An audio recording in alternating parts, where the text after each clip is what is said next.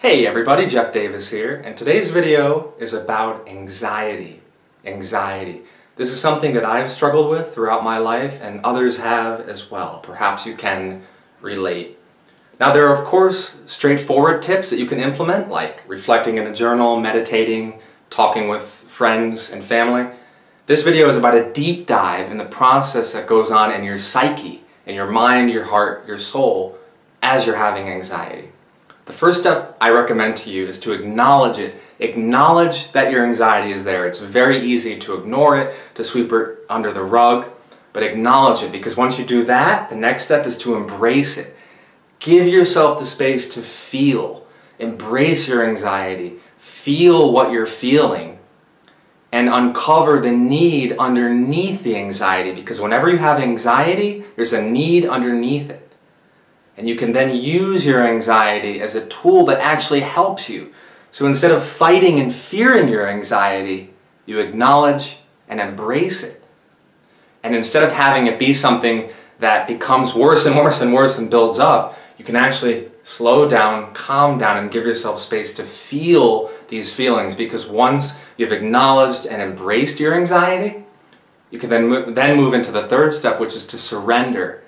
Surrender is something that I've been practicing lately more, to not force things when appropriate, and to surrender to what you're feeling. Surrender to the moment. Really quick example here. I've started working a wonderful contract opportunity with a multi-billion euro multinational company with European headquarters here in the Netherlands. And just this past week, I'm 2 weeks, this upcoming week will be my third week with this company doing a wonderful contract. Just this past week, I had a very difficult challenge come up. And I didn't know the answer, and I was getting to the end of the day, and then I was working late, and I still didn't come across the answer. And then I caught myself in the midst of some of this anxiety, and I thought, wait, what I need is to slow down. So I went and watched a movie, and I kid you not, this just happened a few days ago. As I was watching the movie, the answer to the challenge spontaneously and intuitively popped into my mind. And I'm like, no way, is that really it? The next morning I applied what came to me while watching the movie, and it worked. My friends, this isn't cheesy motivation. This is science. This is science. When you acknowledge, embrace, and surrender, and then use your anxiety as a signpost, as a springboard to give yourself what you need, you will more quickly get to the solution.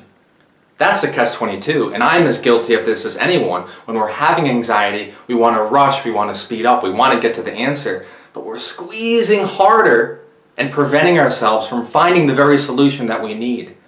But if you slow down, face your feelings through that process I taught you, give yourself what you need, using that anxiety as a signpost, I promise you, through science-based techniques and many case studies, you're going to perform better. You're going to have better relationships. You're going to have increased success at work. You're going to find solutions more easily through this process.